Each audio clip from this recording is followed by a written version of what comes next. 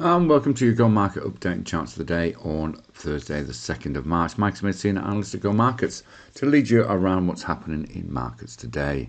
Choppy session overnight in the US markets, which had a mixed outcome with the Dow, the only major index to close positively. Markets a little spooked in the US by US 10-year bond yields testing 4% intraday.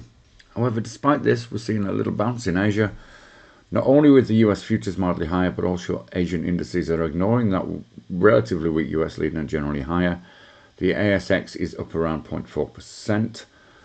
European equity futures are pointing to a cautious open, but those have moved up as well since Asian open. The VIX is trading around that key 20 level. US dollar index dropped below that 200 EMA, looking a little weaker again today, although it is early. Gold moved up towards 1840. That looks as though it may be tested, and copper is nearing the key 420 level after another positive day. Oil also moved higher. It's back to 85, but continues in that range that we've been talking about for some time now. Bitcoin also had a positive session, moving back up above that 200 EMA in the overnight trading.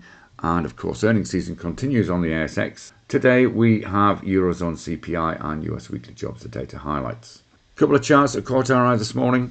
First is the Aussie US. We actually reported on this yesterday. You can see this really nice V shape that's developing on the Aussie US after a bounce off around about this 67 level. So we're now above this key 67.54. Look as though there's some buying pressure coming in this morning. If we pop it on the hourly chart, possibly the higher probability trade would be if it breached yesterday's high, which is around about 67.79. So really, if we breach that, then we could be up and away towards 69 potentially, ultimately, if we do get some further weakness in the USD.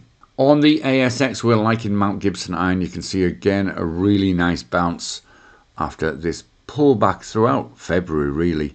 But this is a strong candle, and this looks as though it could be heading higher with some velocity. 60 cents is where it's at in terms of a key technical level to keep an eye on. If it breaches that, then we could be up towards the highs we hit in January, around about 69, which is about 12% up from where we are now. So one worth keeping an eye on, if not today, then tomorrow. But at this stage, the buyers are in control. Trade safe, and we'll see you again soon. Bye-bye for now.